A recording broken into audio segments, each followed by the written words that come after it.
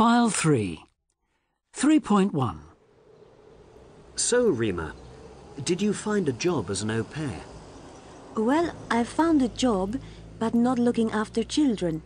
I'm working in a restaurant, an Italian restaurant. I'm a waitress. I work very long hours. Was it difficult to find a job? No, there are lots of jobs in restaurants, hotels, cleaning, things like that. Are you still living in your friend's flat? Yes, because it's very expensive here, and I can't afford to rent my own flat.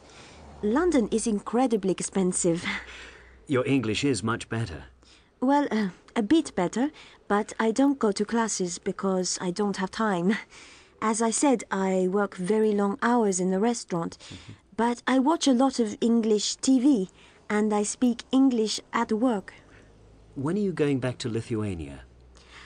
I don't know. My plans have changed a bit. Why? Well, I met someone in the restaurant. He's the chef. We're getting married next month. Congratulations. Is he from Lithuania too? No, he's Italian, from Naples. He's a fantastic cook. So, are you going to stay in London? Yes, I'm very happy here now. We both really like London. Our dream is to open a restaurant together one day. Are your family coming to the wedding? No, they don't even know I'm getting married. You see, they want me to go back to Lithuania. Well, good luck with everything, Rima.